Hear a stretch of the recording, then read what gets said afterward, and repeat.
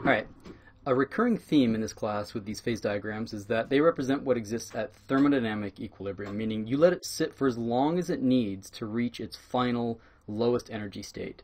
Well, sometimes that doesn't happen. Here's an example of that. Let's say we take this phase diagram, right? Some atom A and B, and it's a simple binary isomorphous solid solution diagram. We're going to cool it down at 50-50, and our initial composition is 50 atomic percent B. So there's just as much A as there is B in the liquid. Now what's going to happen when we reach this temperature right here? If we let it sit long enough, right, our very first solid will start to precipitate, and it will have a very different composition. It's way over here at like more than 80% B, right? So from the liquid, which was an equal mixture of A and B, a bunch of the B atoms had to leave the liquid and condense and be a mostly B solid, right? 80% B, right? So that requires diffusion, right? If we had a mixture of A and B atoms, right, where some of these are B's and the others are A, right? Like so. All these B's had to diffuse over to get to a new solid which is mostly B. Right? That's our new solid that's forming. It requires the diffusion of atoms. Now, since this is in a liquid state and this is a solid, which one do you think is going to allow diffusion to happen faster?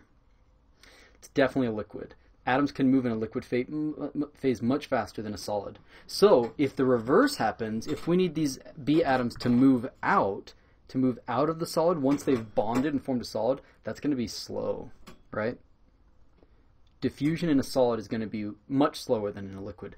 So think about what happens. So let's go to our next temperature. We cool this thing down, right?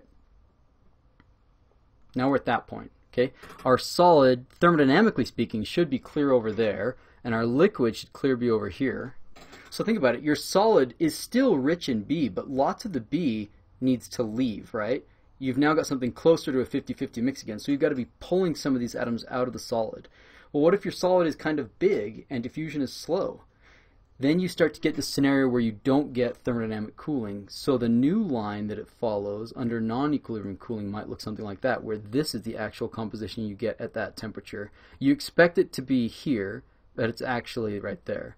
What this also leads to is coring, right? So you can see these in these structures. You see these structures, how they have like this gradient from dark to like light gray there, going that direction. There's these gradients. That's because, let's say that the B atom was the dark atom. As you formed more and more solid, so as these things grow, thermodynamically speaking, you need to let it sit forever for these B atoms to move out of the compound and A atoms to diffuse in. And since it's slow for the A atoms to diffuse in, and it's slow for the B atoms to diffuse out, you end up with these gradients in concentrations across your microstructure. And that can be good or bad. You can just use that to your advantage. That's an engineering tool. So instead of letting this thing sit really, really slowly while you cool it down, if you cool it down a little bit more quickly, you will end up with these non-equilibrium coring microstructures.